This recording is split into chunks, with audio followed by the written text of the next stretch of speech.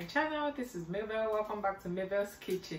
Today I won't be cooking, but rather I'll be talking to you about 10 practical ways you can improve your well-being. Okay, so baby steps, simple ways. Okay, so let's get right into it. First is drink water. Lots of it.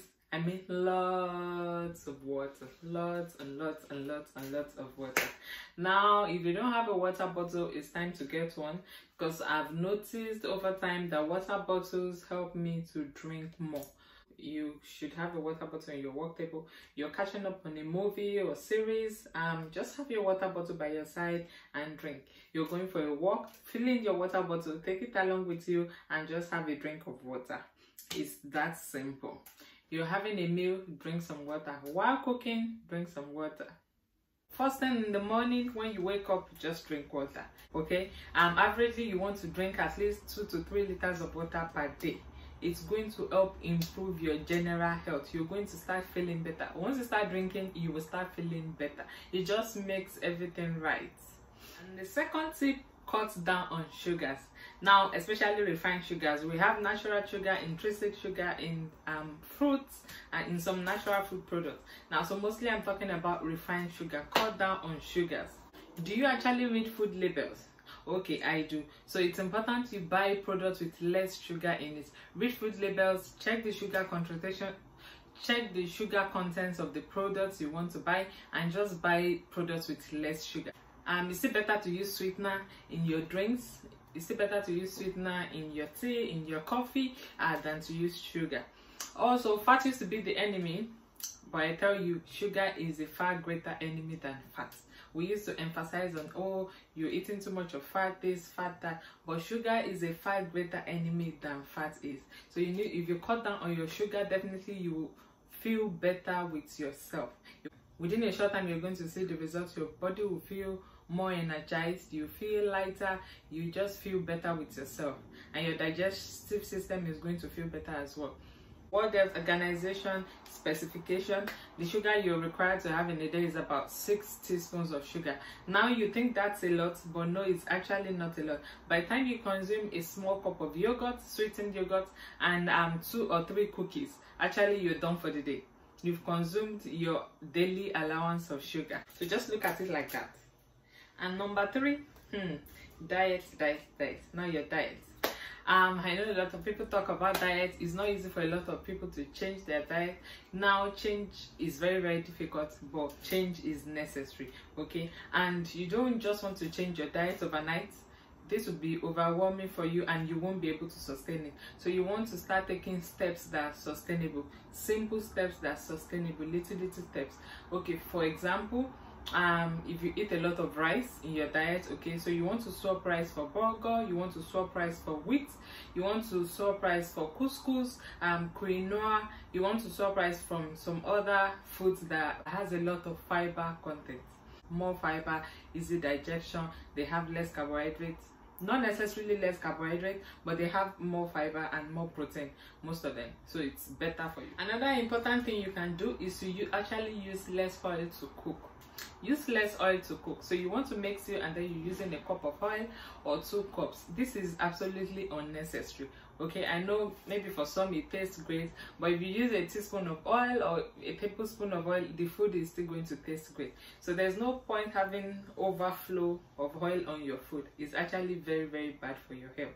Okay, and also if you can afford it, try to buy good vegetable oils. Try to buy, for example, olive oil.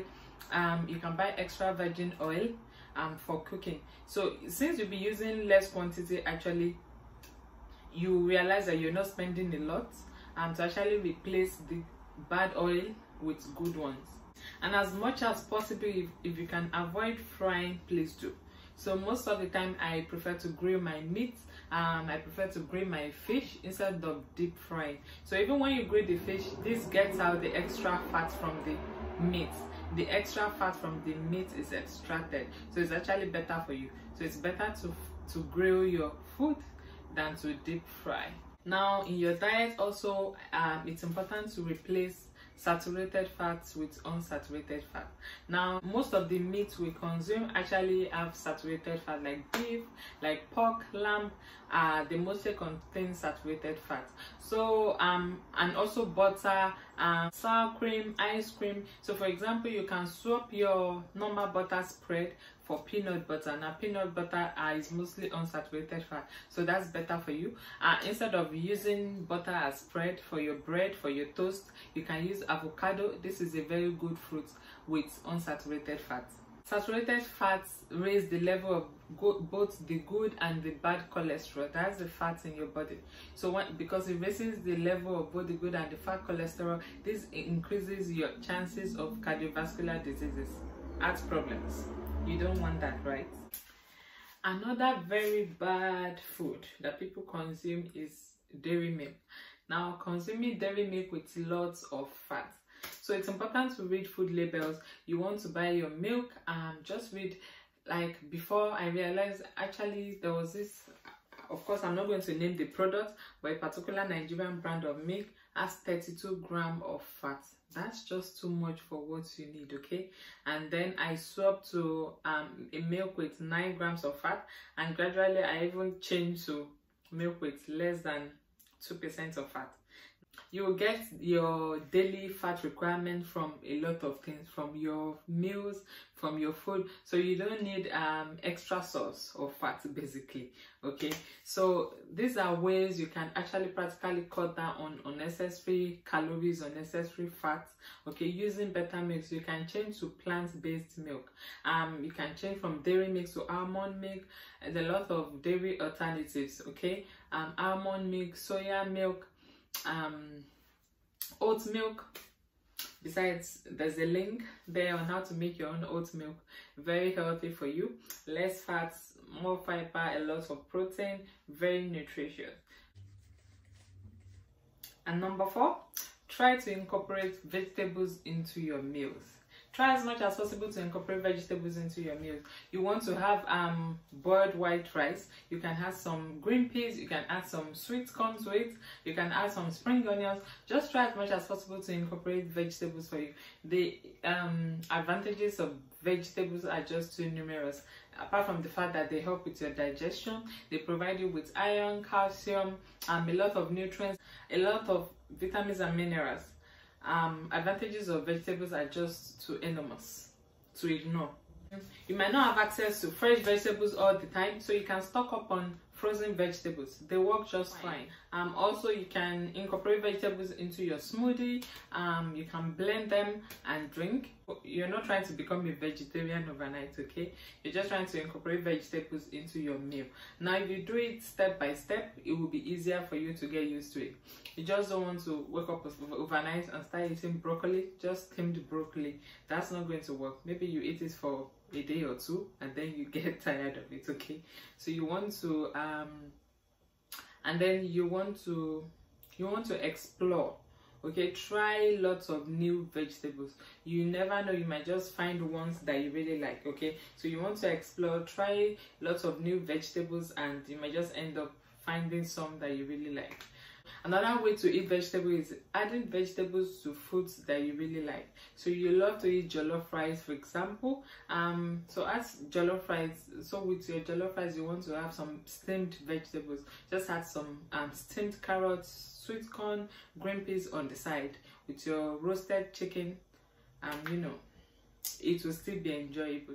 And the 5th point is to cut out unhealthy snacks and drinks. Now, you just find yourself snacking on chocolate and biscuits. These cookies, biscuits, they contain lots of calories. By the time you consume 2 biscuits, you've consumed a lot of calories actually. So snacking on healthy foods, snacking on healthy foods can actually build up unnecessary fats in your body. Unnecessary extra weight can cause extra weight gain for you, okay? So you can snack on fruits, you can snack on carrot sticks, you can snack on apple, you can snack on grapes, you can snack on strawberries, you can snack on popcorn, things like that. they will still be satisfying, but they contain less calorie and they have more fiber, they have more vitamins and minerals. They are good for the body. Thank you so much for watching. If you enjoyed this video, please give it a like and make sure to subscribe if you haven't done so. Also share my videos with your friends. It's your girl Dr. Mabel. Until next time, bye bye, stay safe, and I'll see you in my next video.